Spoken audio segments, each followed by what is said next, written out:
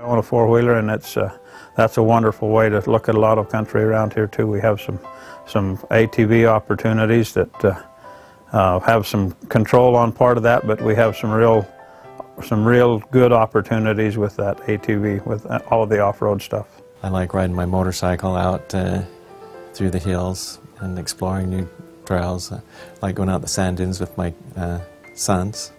My sons have kind of grown out of that now, but we've spent a lot of time out on the sand dunes on our four-wheelers and going out to the lake, things like that.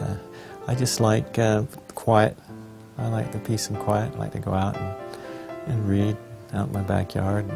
We go down the canyon, Confluence Park, to up at Zion National Park. So just 2 weeks ago we went to the Grand Canyon. I mean, we're pretty close to a variety of things, so lots of opportunities to be out in nature. And during our free time, our family likes to go camping and fishing and bird watching especially. We can do that really well here. My kids have seen everything from wild turkeys to osprey to the California condors that have been relocated. It's just an opportunity to be close to Zion National Park. My kids love going up to Zion. I like to golf. I like to do a little photography on the side, just as a hobby.